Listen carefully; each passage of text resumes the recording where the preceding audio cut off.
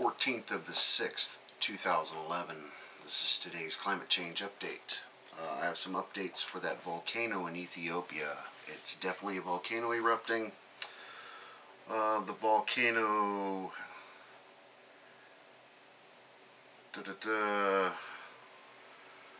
This is off the RSOE.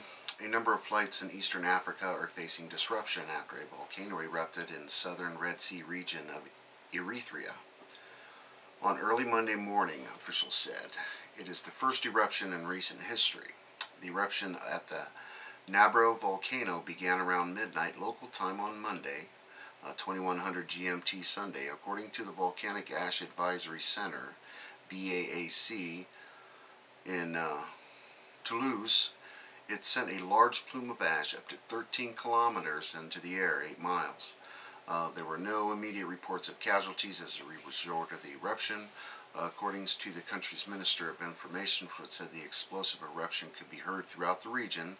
A statement from a ministry, local residents have been evacuated. Their forecasting said the ash cloud is moving towards the west, and high concentrations of ash were spread over parts of Eritrea, Ethiopia, Somalia, Djibouti, and Sudan by Monday evening. Low-density concentrations of volcanic ash were also detected over a small part of Egypt. They also said they briefed a number of airliners and other agencies about the ash cloud, which is expected to impact air traffic in the region. I have conversations with the chief operations in Dubai, Air France, KLM. They also want information, and I say perhaps it will be dangerous for your planes, forecasters said. They went on to continue that if this ash cloud moves up into the Israeli-Egypt area, that a lot of flights will be severely disrupted. Secretary of State Hillary Clinton had to cut her trip to Ethiopia short due to this volcanic eruption. She was afraid her plane couldn't get out, so she got out of Ethiopia shortly after this took place. And the extinction protocol reports June 13th, Ethiopia. The Nabro Volcano in the North Red Sea region has erupted, blah, blah, blah. And again, they called it last night with the satellite images, pretty much saying, yes, we have a volcano. More earthquakes in the Christchurch at another 4.6, 6.0, 5.5. Ongoing situation there. And June 13th, out of Iceland, it began in earnest about a year ago with an inordinate number of volcanic eruptions reported in the year 2010. In 2011, mud volcanoes also began erupting in Azerbaijan and Vietnam. Unexplained incidents of lithospheric fracturing and fissures were also being reported across the globe. In the United States, Canada, Peru, Bolivia, Brazil, Pakistan, and Spain, many of these incidents mysteriously occurred with no seismic precursors. Tectonic plate agitations were increasing across the globe, though few were taking notice of the dynamic geological changes sweeping across the face of the planet. Wow. Iceland, Chile, Africa, earth changes have become a uniform planetary geological phenomenon. I was watching some Cliff High reports, and he's talking about the expanding Earth theory. Carney Art, he's got another crack in his backyard. It seems to be expanding. I'll attach links below if you don't follow Carney Art. He has a fissure. This will be the second one up in Michigan, right? You're in Michigan? 6.4 earthquake rattles seafloor under Molucca Sea. It's an active area in the South Pacific. Let me get these computer running. Mysterious new outbreak leaves doctors in India puzzled. Kolkata, India. The city's in the grip of viral fever that has affected thousands, including many in the central part of the district. It has been leading to high fever accompanied by severe lung and chest infection, often causing severe respiratory problems. Experts have been taken by surprise by the late outbreak of this viral epidemic, which usually occurs during the change of seasons. The new virus is far more potent and different from the ones that have struck previous years, said doctors. And hey, just in time, Bill Gates gave $1 billion for vaccines. Just another ongoing strange bugs flying around as of late. And as soon as my computer racks up, here we go. Missouri residents under the threat of more flooding from stressed levees on the Missouri River. Hamburg, Iowa, they caught a levee rupturing on video. I will attach it below, of course. The rising Missouri River ruptured 2 levees northwest Missouri on Monday, sending torrents of floodwaters into rural farmland towards a small town in Iowa and a resort community in Missouri. Water rushing from a 50-foot wide hole in a levee near Hamburg in the far southwest Missouri is threatening more people. Floodwaters are expected by Tuesday to reach a secondary levee protecting the partially evacuated town of about 1,100 people. But if that levee fails, parts of Hamburg could be under as much as 10 feet of standing water, official says. And again, here's flooding in the Midwest of the United States. They're not talking about the nuclear plants up on the Missouri River here, and also they have cooling pools for the spent nuclear fuel along the Missouri River on the Nebraska side, I believe, which is just west of me. Basically, I'm downwind from it. So they're having flooding problems, and they're dealing with that, of course, and not really getting any reports out of that. It's just, here's more water heading down the Mississippi River Basin. We got more storms here today. I can contest we had quite a severe thunderstorm here in Des Moines. I didn't catch it on video because I figure you guys are getting a bit bored with all my storm videos. Every time it storms, I try to time-lapse it. But anyway, they've got a story on the economy. Will the birthplace of Western civilization also be its demise?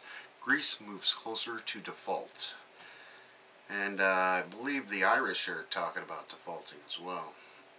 So there's all kinds of things going on with the economy, and again, it's not really my cup of tea. West Palm Beach, Florida, water crisis worsens. They only have 22 days left before the city runs out of water. The mayor of West Palm Beach is ordering increased enforcement of water restrictions. As a result, employees in the police, public utilities, and parks departments will be trained to issue warnings and citations. Every Friday, department directors will need to update the number of warnings and citations issued during the week. On Tuesday, unbeknown to the mayor or commissioners, city officials warned the South Florida Water Management District that it only had 22 days of water left. Conditions are such that a significant threat exists to the public health, safety, and welfare, the health of animals, fish, or aquatic life, public water supply, and commercial, agriculture, and other reasonable uses. The report stated in requesting permission of the city to tighten its water restrictions a day after the city warned that it only had 22 days of water remaining. The West Palm Beach approved an order on residents allowing just 1 day a week of watering their lawns. Insane. Story goes on. I'm not going to bore you with it. Over to earthchanges.net. Midwesterners brace for new Missouri River flooding. Of course, this is historic again, and this will not just go away overnight. This is going to be ongoing for weeks and weeks. And parts of Bulgaria under severe weather warning. The National Institute for Meteorology and Hydrology at Bulgarian Academy of Sciences declared code orange for dangerous weather for the northeastern Bulgaria for the afternoon. Code orange means intense weather situations with potential damage, injuries, and casualties. They're saying the rest of the country is under code yellow, which also means potentially dangerous weather. Again, we've been getting reports of drought in Europe, flooding in Europe. Just the situation continues. I'm believing this is part of the rain and the flooding happening in Europe.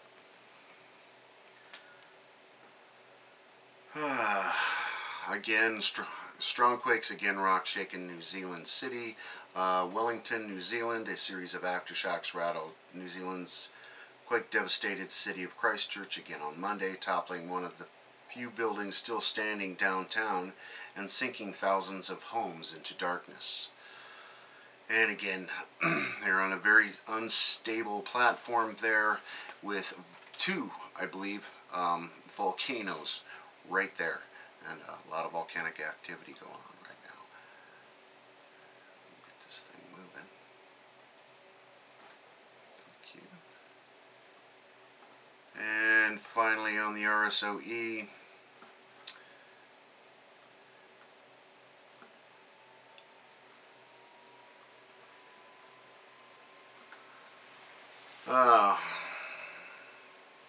of course, the forest fires in Arizona, record-breaking.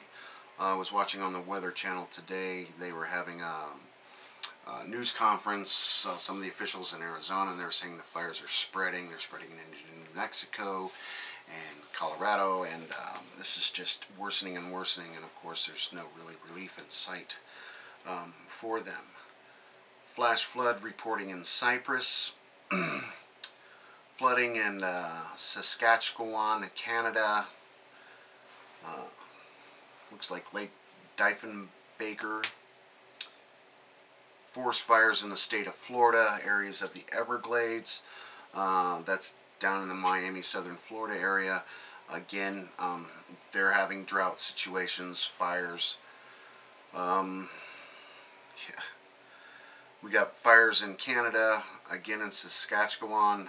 The Hall Lake region is reporting wildfires. State of Colorado near Westcliff is reporting forest fires. Hailstorm in Pakistan. Again, they have a tropical storm just hanging right off the coast of Pakistan right now. And the weather that's producing extreme weather for the Pakistan area right there. Landslides in China. In the Tibet Autonomous Region, and again that has to do with weather. What else?